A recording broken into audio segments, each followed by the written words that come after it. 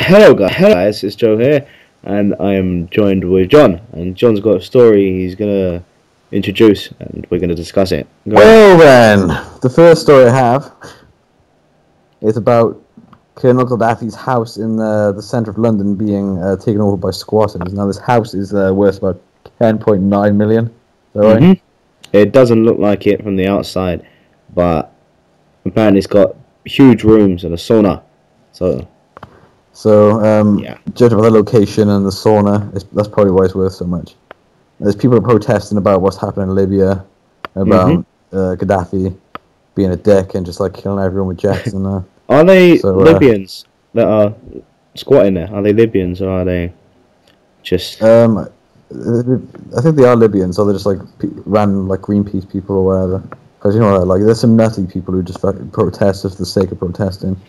But I think they're Libyans, and it was originally 2 squatters, and now it's gone up to like 18 or something like that. And are they still there? Are they still jamming in there? Yeah, as far as I know, they are. Last time I watched the news, they were still like there outside, and these squatters have been here for 18 hours now, and they've just have no sign of showing to go away. So they're probably gonna be there for a while. I mean, to get squatters out, don't you have to get a court order? It takes like 20. Squatters can claim for squatters' rights and so forth, and it can be just like there's loads of stuff you got to go through to get rid of them. The thing is, if they force their way in, like through a window or something, like a broken window, then that's illegal, isn't it? They have to have like there has to be a door open or a window open or something. Yeah, I think so. I'm not quite sure. I'm not too educated on what squatters go for, but can you imagine? I know. And like your work or something, and there's loads of fucking tramps in your house.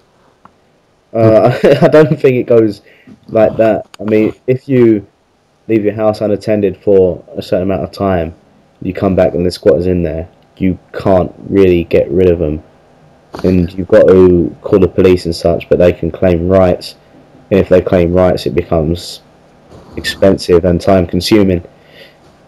It's like that story around the metro wasn't too long ago, and this Albanian guy called Lutrim, I wasn't Lutrim. This Albanian guy, came over to Britain on like the back of a lorry or something, and he's squatting in this like not 800 million. It was like this fucking mansion, and he was squatting in there, living there, and he had like all French people and stuff living there with him. And I just thought that was interesting. Like he managed to live there for a couple of months before he was evicted. And I can't remember who it belonged to. I think it was one of the wasn't the royal family. Who was it? It was some Italian guy who owned it. You know, you were saying earlier about people can do some crazy things in process. Yeah. I remember I was in lesson once, and we had this example of these people from the Farmers Alliance. Yeah. And like it was when the ban on fox hunting and hunting was going down, sort of thing. Yeah. And pretty much there wasn't much they could do about it.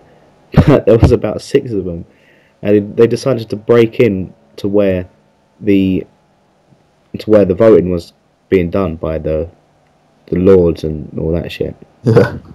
And like they did it proper fucking good. Like they dressed up as security members to get past the cameras and loads of stuff like that. And then they go in there and they just burst into the room and start shouting stuff with picket signs. It was useless in the end, but it was still great for them, man. These farmers are organised. It wasn't so much farmers; it's more like the posh people, wasn't it? All the people that go fox hunting and stuff. It is cruel. They shouldn't reintroduce posh people and some farmers. They were. The Farmers Alliance were part of it, I'm sure of it. It was the Conservatives said they were going to reintroduce it, didn't they? Yeah, I heard about that. I don't know if it was true or not. I think they probably slipped it under the door. It's probably legal now. There's something to look into.